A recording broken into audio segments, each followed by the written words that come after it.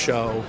It means, it means a lot because Tom and I both set out to write a show about people who were struggling with grief and struggling with mental illness, like people we had known in our life. So we set out to try to tell that story as honestly as we could. I love being able to go the distance with it and bring out all those emotions and to hear the emotions come back from the audience to us on the stage. When you know it's making that strong of an impact, that's what's so rewarding about doing a piece of theater like Next to Normal. It was fabulous. This is my new favorite musical. It's electrifying, it has you on the edge of your seat, it's an emotional roller coaster. I can't believe that I just saw this. It's amazing.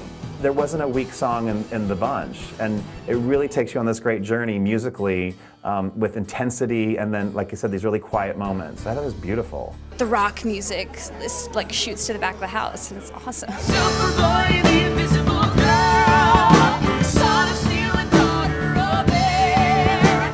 He's a hero, a lover, a prince. She's not there. She's not there.